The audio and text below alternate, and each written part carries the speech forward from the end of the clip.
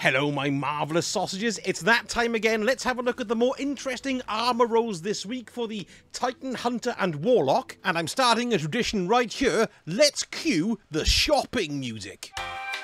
Now, we're going to be using the old Bungie page here. Now, what this does is it shows you any armour that's over 59 in total, or armour with any individual stat,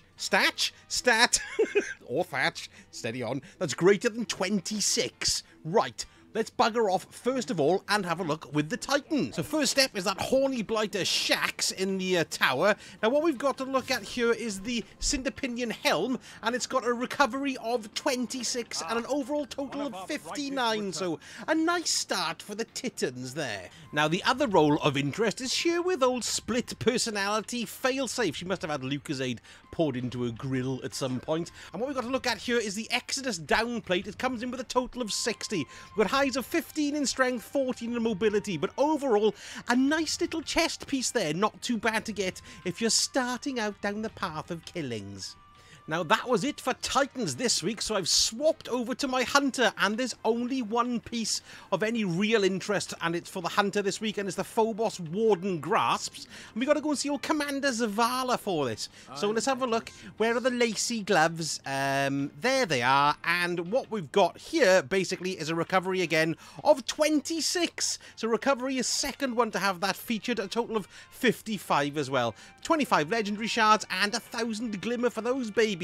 Now I've switched to my Warlock. There are 5 pieces of interest with the old Warlock, so we'll start off here in the tower. We'll go to A1 first of all, and what we have here are the robes, the Thorium Holt robes, and it's got a resilience of plus 26. Overall of 53, not so bad. Resilience 26, so that's a nice juicy stat there. Now what we're going to do now is bugger off to see old Drifty Poos, and we'll talk to his beard and see what he's got for us. I thought we'd do the... oh look! It's the Fallen in the vending machines again. They can't get it to work, but they don't know I've stuck chewing gum in the slot. I had a row from Zavala for it, and he kicked me up the arse. Anyway, here we go, the Drifter here. Now then, let's have a little look at what he's got for us. It's the Calamity Rig cover, which means it's an helmet. And what we've got good about this is 26, again, in recovery, and a total of 59 overall. Not a bad helmet to go for. And the last vendor in the tower we need to go and see is old Shaxy Poos. Hello, Shax. Where's your horn? Hey? He hasn't got any sense of humour at all. Anyway, it's the Cinderpinion gloves this time around. And what we've got here, it's got an overall of 57, but it's got a resilience of plus 26. Not too bad. Right, it's time to get in our electric spaceship and make our way to the EDZ to go and see old Devram K. So here we are in the dark with Devram K, and let's have a look and see what he's got for us. Now it's the helmet again this time with the scaffolding on the front, and we've got an overall stat of 59. Not one standout stat, but 59, that's another decent, well, roll, I suppose you could call it. Cheese, ham. I like using that joke. It's one of my favourites. Okay, that's him done, and his beard. There's loads of people with beards in this. Let's go to Nessus. So here we are on Nessus again. Let's go and have a look. Thank you very much. Approach. Sometimes that doesn't bloody work. I don't know why. Now let's have a look and see what Failsafe has got for us. It's the leg armor. And what we've got there is a recovery of 26. So there we go. Nothing bigger than 26 this week.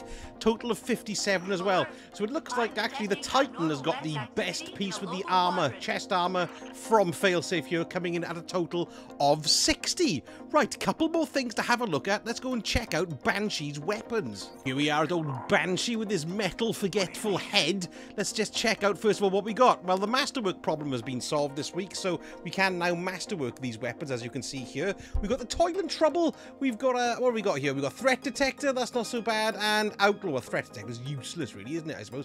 And Outlaw, precision kills greatly decrease reload time. Not very good in a shotgun, but it's got a range masterwork, which isn't too bad either. And a lot of people like this shotgun. I got told off for slagging it off the other week, so there you go. Swings and roundabouts, eh? Let's go and do Lonesome. Let's have a look at this baby. Oh, nice masterwork and a range masterwork there. And we've got Kill Clip, which is pretty cool. And we've also got Grave Robber as well. Melee kills reload a portion of this weapon's magazine. I can't be arsed, the sidearms never have. have pulse rifle, last perdition. I actually quite like this pulse rifle, but I don't use it because it feels too vanilla. Do you know what I mean? It's just like, it's quite cool looking though. I thought I might give it a whirl again. Anyway, range masterwork on that baby, and we got grave robber, and we got rampage on that as well, which is quite nice to augment with the older rampage weapon mod.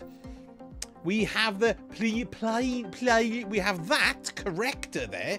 That's coming with Genesis and Elemental Capacitor, and it's got the handling masterwork on it too. We've got ricochet rounds parked in there as well. Not so bad, I suppose. Very, very shield orientated, wouldn't you say? Might be quite handy in the older Legend Lost sectors. Next, we've got Outrageous Fortune grenade launcher, which has got a blast radius masterwork on it, which is quite nice. It's got snapshot sight, so quick to whip it out. And then we've got Genesis breaking the shields, filled his magazines from reserve. Not a bad little roll, that, to be perfectly honest. And then finally, and I do like this one this season, the memory interdict. I just said dict, which made me laugh. We've got a handling masterwork on that baby. We've got underdog gains a boost to reload speed as your health gets lower. And then we've got unrelenting, rapidly defeating targets triggers health regeneration. Guardians of powerful combatants counts as more than one kill. So no standout real roll there, but still not too bad. What have we got mods wise? We've got targeting adjuster, and we've also got backup mag as well. And I thought this week, just to round off all the interest, we'd have a quick squint at what old Tess of the D'Urbervilles has got for sale in the Eververse store. Oh, let's see what I'm going to get for my Eververse engram 1, 2, 3, and... oh, I got a nothing gold ship. I don't know. Well, it's buggered off. I won't be able to find out. Anyway, we got our normal, we got our solstice cobblers here, which isn't too bad, I suppose. Now then, we've got pomegranate gloss. I've already bought this earlier. That's actually on my splicer stuff there, but it's not so bad shader. Actually, it's quite pretty. 300 bright dust that'll cost you. The projections, I don't really need any projections as I've got my Indiana Jones one, and I'm never using anything else. 1,500 bivalve. That's quite sweet, actually. Not too bad. Now, this is good. The Goister. Good name. Too expensive. But look at that. It's excellent. I particularly love the Muppet Show eyes. Yes, that's marvellous. What else have we got here? We've got the Moat Juggle, which is pretty cool. That's quite interesting. I am completely skinters, though, on the older... bright dust front. You got your scavenger's boon there, which is for what's that, planetary materials. That's for glimmer. This can be quite handy if you've got a surfeit of bright dust, because you'll get upgrade emblems, upgrade modules for that baby. Let's go have a quick look at what we've got left here that we haven't seen.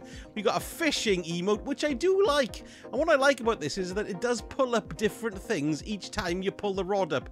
It can be like a cabal head, like that one is there, or it can be, I think it could be a boot or something like that as well. So that's quite nifty if you've got the cash to get that. 3,250 bright dust. Oh, we got the boy trap here. I don't know what that is, but it's a inflatable shark, so that's quite nice. It looks like it should be holding a beer, really. There we go. Oh, beer. Right, we've got the Aurum Pace. What have we got here? I don't know if I like that. It looks like Davros's Sunday car from Doctor Who. And then we've got a Summertide Kite. What's that? That's quite nice, actually, isn't it? Yes. Well, that's there. What was that one coming at? 2,000. There we go. Future High Five. Yes, let's preview that again. Come on. Yeah, well, let's say, if you like that kind of thing. We've got an ornament for the stern, which makes it look like it's been put in a furnace and then pulled back out again. That's bloody marvellous. And what else have we got? Your sandcastle effects.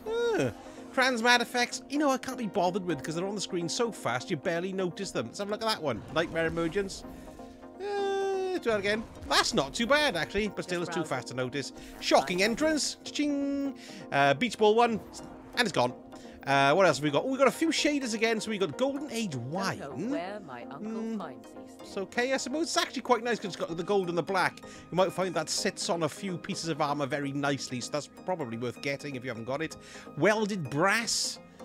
That's quite nice. Two, actually. It gives a nice purple glow look on my on my doodah there, and my helmet. That's quite nice. Yes, that's pretty cool. What have we got? Bruised blush. Let's have a look at bruised blush. That's very nice. I feel like a sort of Chew-It. Do you remember them? Chew-It? Well, I'm sure they're still around, but who knows? And then finally you got vintage timber.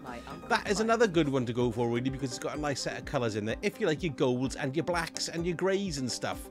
Yeah, not too bad at all. I don't like the glow doesn't do very good, but there we are. Can't have everything, can you? So there we go. That's all the goodies that they've got for sale this week and anything worth getting.